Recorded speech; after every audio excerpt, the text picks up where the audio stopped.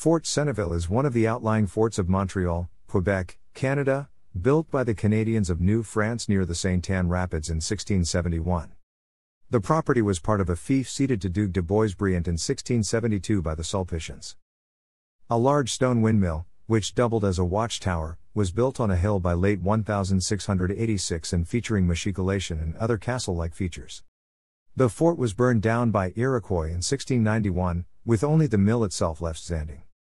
Governor-General Frontenac ordered the construction of a second, more imposing fort in 1692. It was rebuilt in 1702 to 1703 to protect the nearby fur trading post. With extensive cannons and swiveling wall guns, it was the most substantial castle-like fort near Montreal. It was eventually destroyed in 1776 by Benedict Arnold, under American military control, but the ruins have been maintained since then. In 2003, it was classified as a historic site.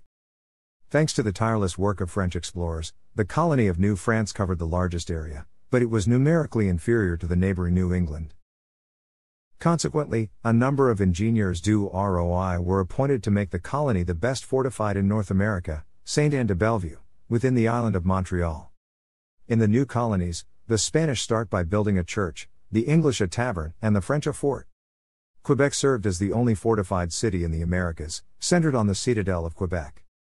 An unusual feature of Montreal's defense was a string of 30 outlying forts to protect against the constant Iroquois threat to the expansion of French settlements.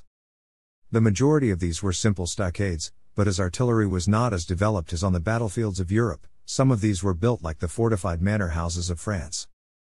Roughly 4 of these were substantial stone forts which served as defensive residences, sometimes considered true castles, as well as imposing structures to prevent Iroquois incursions.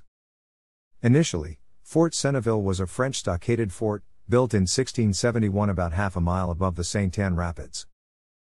The property was part of a fief ceded to Dugué de Boisbriant in 1672 by the Society of Sulpicians, and subsequently relinquished in payment of a debt to 2 of the most significant figures in New France's history, Jacques Le Ber and Charles Le Moyne, who used the site as a fur trading post. A large stone windmill was built on a hill by late 1686, doubling as a watchtower over the Ottawa River, the Lake of Two Mountains, and the mouth of the Des Prairies River. This windmill was like no other in New France, with thick walls, square loopholes for muskets, with machicolation at the top for pouring lethally hot liquids and rocks onto attackers.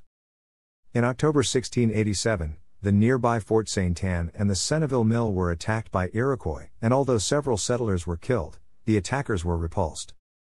A second attack was more successful in 1691, and the fort was burned down. Only the mill itself was left standing. Colonel Benedict Arnold in 1776, the year he destroyed the fort.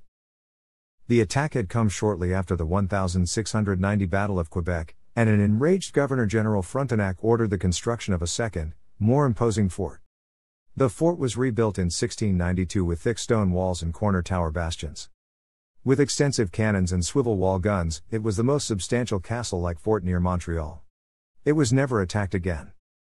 The windmill was rebuilt in 1700, and was probably still in use until the 1780s.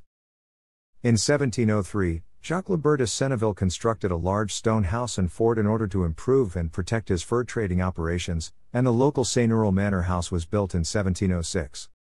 However, after the fall of New France in 1763, it was not used by the British as a military post. In 1776, Fort Senneville was destroyed during the American Revolutionary War by Continental Army troops under Benedict Arnold, in military maneuvers associated with the Battle of the Cedars. In 1865, the property was purchased as a summer residence by John Joseph Caldwell Abbott, former Prime Minister of Canada and Mayor of Montreal. Sir Edward Seaborn Clouston purchased the domain from Abbott's estate in 1898. The site remains private property. The 10-acre area today is important part to Montreal's cultural and natural heritage for several reasons. In November 2003, Quebec recognized its historical significance by classifying it a site historique. The Ministry of Culture and Communications has commissioned studies on the historical ownership of the fort, and funded archaeological research and repairs to consolidate the structure of the ruin. Recognizing the exceptional historic and prehistoric archaeological potential of the ruin and its surroundings. The site's value today includes its ecological and environmental significance, and its shoreline, which is in a semi-natural state, is part of the habitat for the rare map turtle. It is situated between the Lake of Two Mountains and the Senneville Forest Ecoterritory, as described in Montreal's Natural Spaces Policy. Therefore, it could be considered part of the wildlife corridor between the lake and the forest. Thanks for watching.